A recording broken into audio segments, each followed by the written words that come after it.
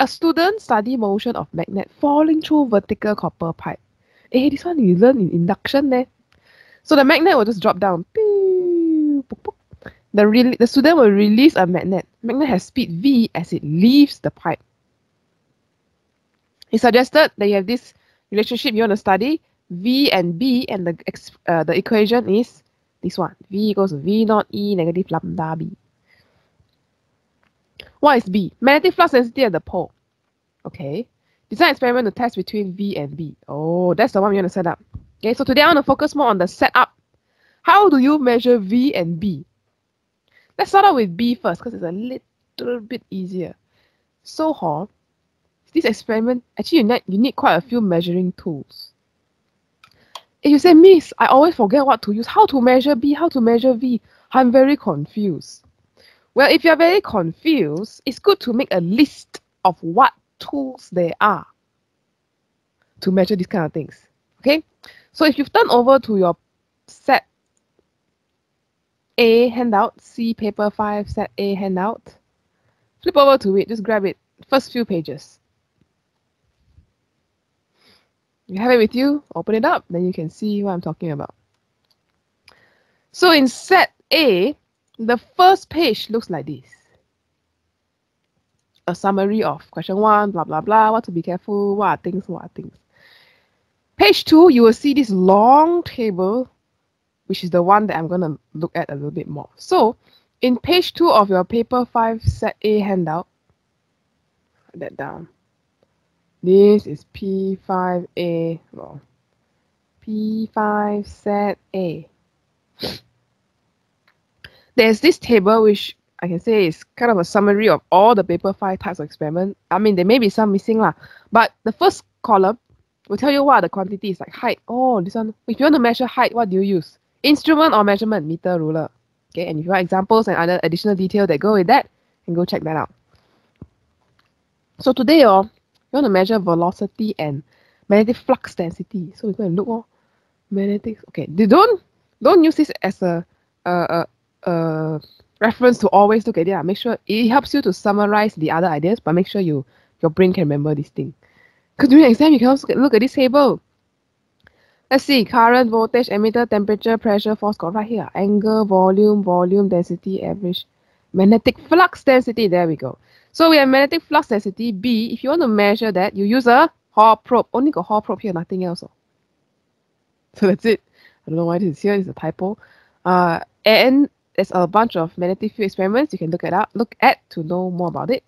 Additional detail. Anytime got Hall probe, got electric field, this one all must write inside also lah.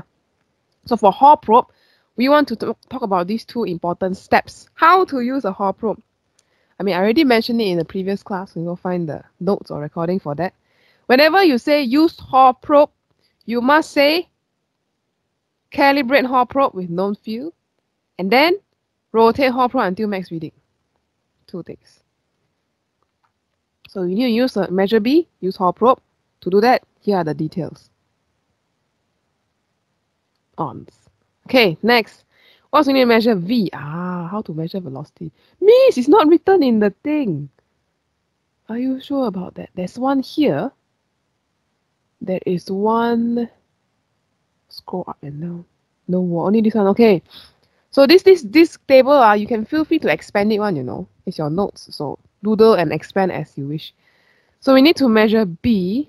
We also need to measure velocity acceleration, because V. Well, here says measure displacement and time of object, but in this particular experiment, we need to do a little bit more complicated stuff. So let's go back to the experiment. But know that you can find this here, okay? Expand on the list, add details, additional detail, you'll find something new, just throw inside there. This is in paper 5 set A, a list of quantities, measurements, examples, and additional details that go with that. Most of them, generally. But there are some missing. Let's go back to today. Planning. Okay. So what's this? I want to measure V, right? V is exit velocity. How I know? They tell me ma. Speed V as it leaves the pipe. So when it come out, only you got that V. Miss, then how about what happened inside there? I don't care what happens inside there. I don't want to bother what happens inside there.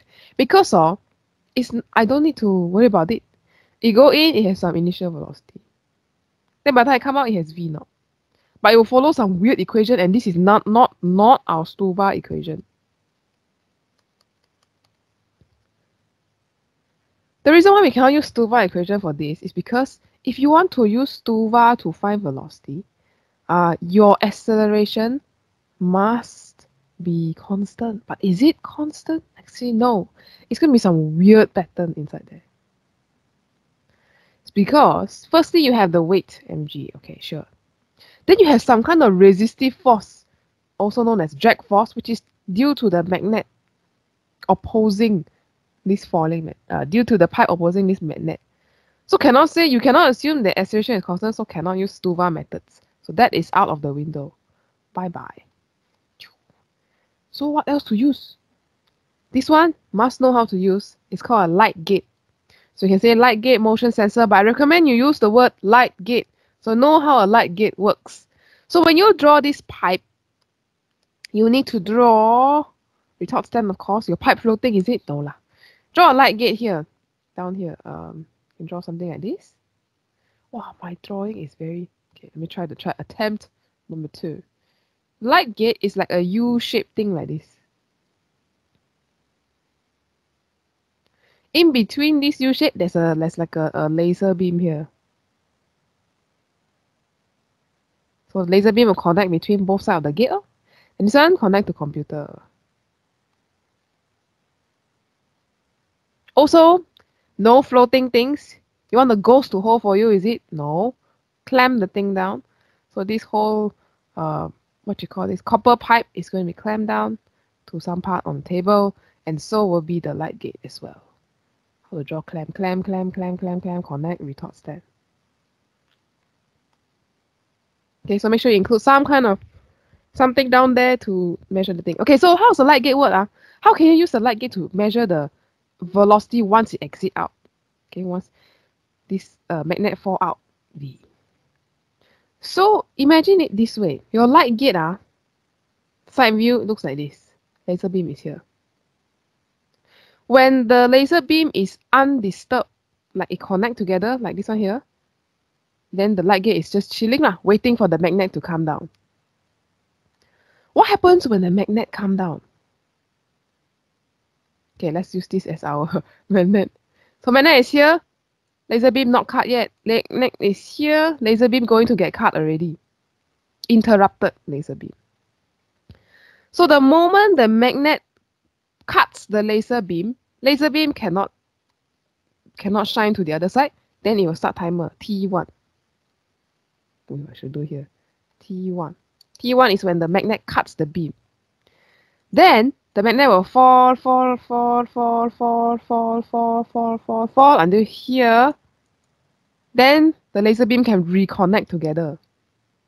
So that's when you have a T2. Now let me ask you, how to use light gate to measure velocity if all it can do is measure time? That's all it can do. How? You think you carefully and see, what do we need to measure velocity? Okay, we have Stuva equations, we have all these things. But if you're using a light gate, the equation that you want to use is this one. V equals to distance over time. Now this is kind of like the average velocity within this time interval.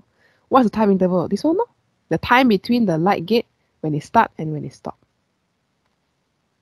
Which is also the time taken for the magnet, okay, to first reach here, pass through the light gate, and then end down there.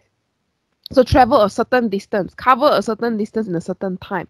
So in this case, your D is going to be this length of the magnet.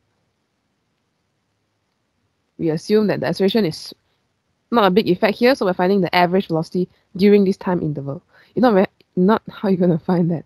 So you need to know the length of the magnet, and of course the time it taken for this length to pass by a point, which is the light gate laser. This is called the single light gate method. Whatever you use, you can use this to measure velocity, but you must know the length of the object that is passing through the light gate. Think about this. So you can use this for anything, any experiment that is moving. This one is not inside the paper 5A list of equipment, so you can maybe write that down, light gate. But make sure you know what you need. Okay, so whenever you mention light gate, you need to mention this equation. Like, okay, use light gate, but light gate measures time. How are you going to get velocity? That's what you want. So you think of, measure the length of the car, measure the magnet, and divide by time taken by the light gate. Okay, so I give you a moment to doodle that somewhere. So some common mistake I noticed in a lot of people who submitted this one is they go and say, take a stuva, measure the length of the pipe. Here is V0, here is V. Use some stuva, cannot. That one cannot. So we see the Markscheme, they say cannot use length of pipe. Cannot use stuva for this pipe. Have to use after the come out of the pipe what you want. That is the V. After you come out, we don't care what happened inside. You cannot see inside also. It's copper. So doodle this down. If you have tried it, you can go check your work a little bit, how you describe it. If you just say, use motion sensor to measure V, but never really talk about it, also cannot. So, motion sensor, this one lah, light gate. Use the word light gate. Let's go and see what is in the Markscheme. Okay, so B, I shall draw it down. So first step, you want to measure B.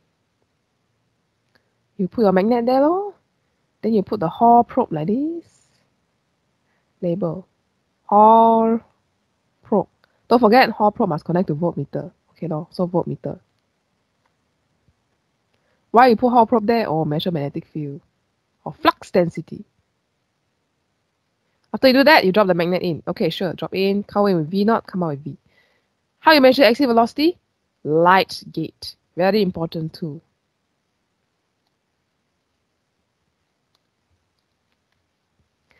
Let's go and take a peek at the Markscheme. Let's see where they talk about this light gate. This one. This is M3. M3 mark. Method to determine the time and bottom of the tube. You say, why time? Miss, can you stopwatch?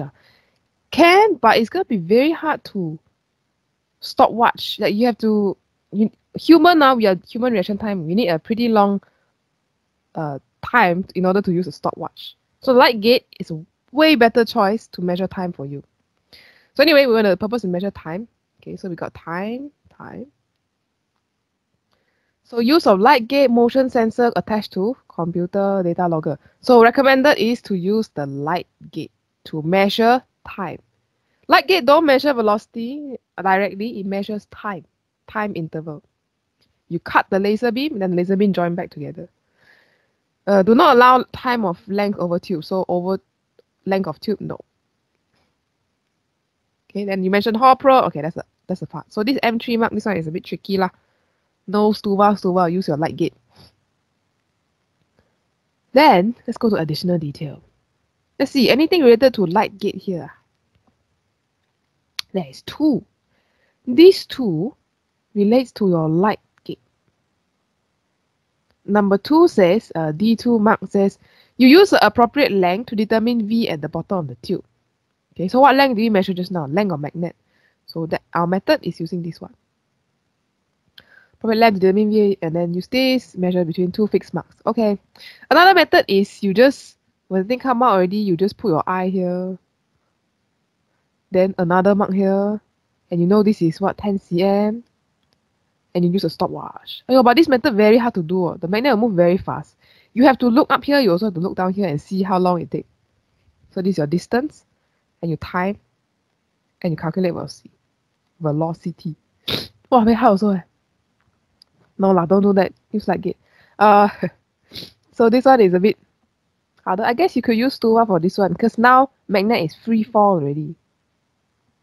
Free fall. If you're out of the tube, acceleration should be almost constant. So you could use something like UT plus half AT square. If you know the info. Oh, but we don't know exit velocity. Very hard.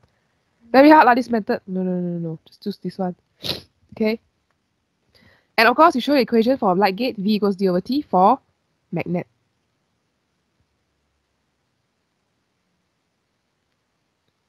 Next, Hall probe. All the additional detail marks you need to know is down here, the 2 of it. Hall probe. Calibrate and rotate. Where is it? Rotate, adjust until maximum reading or rotate. So this one means rotate until maximum or 10. Then you know, okay, fix in that position. So these two come together. Okay, so hopefully that clarifies some things up. Go and try this experiment. This one is the number one that a lot of people confusion one. I already give you a hint how to start it. So go and do that. So one of the most challenging thing is paper 5 is how do you even plan? So what we are doing now is planning. You have to do a shorter time to do that lah. You think, okay, we need measure B. What we use? Hall probe.